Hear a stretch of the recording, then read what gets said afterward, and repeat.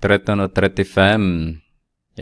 Skriv ett eget ekvationssystem som har lösningen.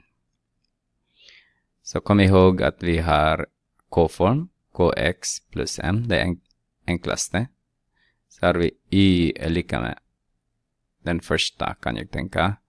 Om jag bestämmer att min är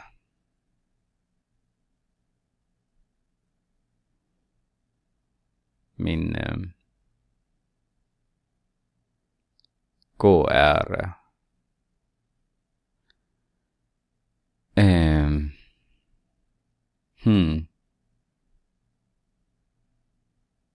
negativ en halv då. Multiplicerar vi det med 2. Adderar vi med någonting så blir det 3,5. Har vi negativ 1 just nu så adderar vi måste vara med 4,5. Eller 9,5. Så min första ekvation är y. Skriver jag här nu då.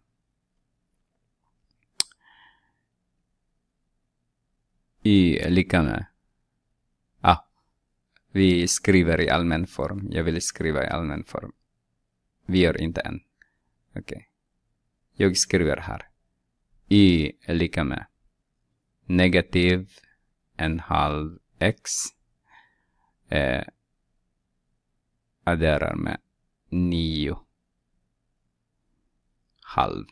Alltså 4,5. Ni kommer att förstå sen varför. Så att när jag multiplicerar den här med 2 allihopa så får jag 2y är lika med negativ x plus 9.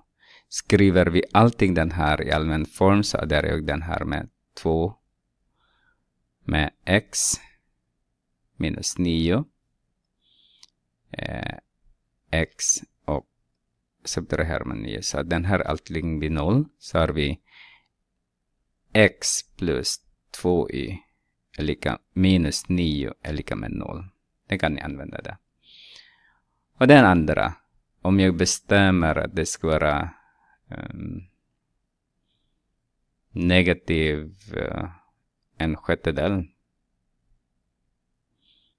en fjärdedel. Ja. Det är bättre, va? En fjärdedel. Positiv en fjärdedel istället. Multiplicera med 2 plus någonting så att det blir 3,5. Så har jag den här blir en halv. Och det ska vara 3. Så att här är min funktion nu. Y är lika med en fjärdedel x plus 3. Så om jag multiplicerar allt med 4 så får jag min riktiga funktion då blir 4y är lika med x minus plus 12. Om jag subtraherar med x och 12 så har negativ x, negativ 12. Så har vi våran negativ x plus 4y minus 12 är lika med 0. Den kan ni använda. Ska vi ta b. Den här kanske är lite svårare. Okej, vi tittar. Jag gör y är lika med och bestämmer att min x är 1. Så har jag 1 multiplicerar med negativ 1 adderar med. Det ska vara 3 fjärdedelar. Så det måste vara 0,75 ska det vara. Så det ska vara 1,75. 1 och 3 fjärdedelar. Blir det 7 fjärdedelar ska det vara. 4, ja. Så att min funktion nu är y är lika med x plus 7 fjärdedelar. Och sen multiplicera det med 4. Så här är 4y. Lika med 4x plus 7. Skriver man den i allmän form. Så om jag kan kanske flytta den här. Nej, det gick inte.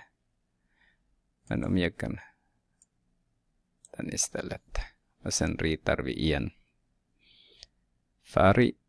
Där är min färg. Negativ 4x där. Negativ 7. Negativ 4x där. Negativ 7. Tänkte om man kan börja med y istället. Därför att det är lite tråkigt med att börja med negativ. Är lika med 0. Och den andra kan vara y är lika med. Ja. Vad kan man? Negativ 2 kan vi säga. Multiplicera med negativ 1. Plus. Den här är positiv 2 nu. Så har jag 2. Minus. Är lika med 3/4. Ja. Det är den som jag vill. Vad blir det? Det måste vara 2 1,25. 1,25. 1 och 1/4 då. 4 5/4 ska det vara. Så. Ska jag ta 2 minus 1,25. 2 minus 1,25. 2 minus 1,25. Ja. Då har jag. Vad sa jag nu då? 5/4. 5/4. 2. Och det här är minus nu då. Minus. Den här är minus nu. Jag ska ta bort allting där nu.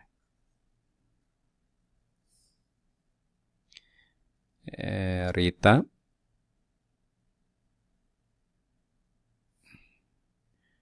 Minus 5/4. Så att min funktion blir y är lika med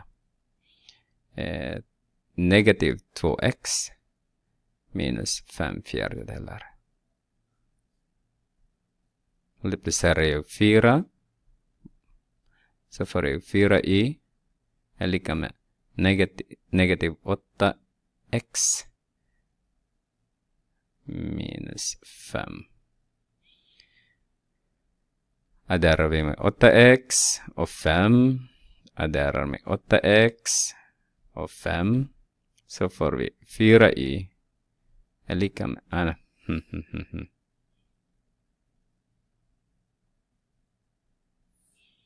Så får vi 8x plus 4y plus 5 är lika med 0. Då så. 4y minus 4x minus 7 är lika med 0. 8x plus 4y plus 5 är lika med 0. Det finns som sagt oändligt många sätt att lösa den här. Men det är bara den som jag gav er är ett exempel. Så följ. Om ni har ingen annan idé så följ på det sättet som jag gör det. Och sen omvandla dem till allmän form. Då blir det bra.